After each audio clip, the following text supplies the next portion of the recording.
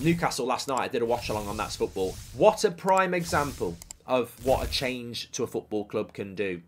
2 years ago, Newcastle were in a relegation battle.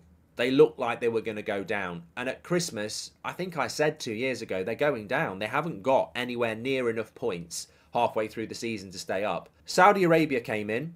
They went on an amazing run. Full season in charge, they're in the Champions League. Second season in charge, they're beating PSG 4-1 at home, deservedly so. So for all those people who are thinking, oh, Sir Jim or Glazers stay, there is an opportunity for Manchester United to come back. They won't come back tomorrow, but there is an opportunity for Manchester United to come back.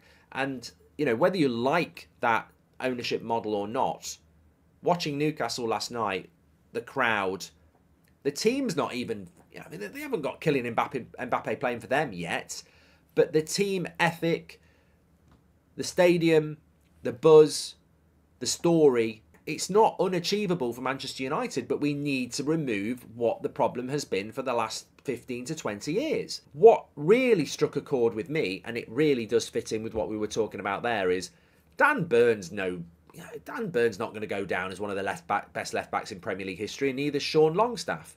But the way Eddie Howe gets those players to play for that team that is balanced and a unit, and we see it with Brighton, we see it with Aston Villa. I don't know the maths, but I would say Brighton and Aston Villa, you can certainly put their first 11 combined wages and it still wouldn't touch the sides of our first 11. How is that even a thing? You know, go back to Newcastle last night, and this is not rocket science. You know, Eddie Howe is not a better coach than Erik ten Hag in relation to technicality and his vision.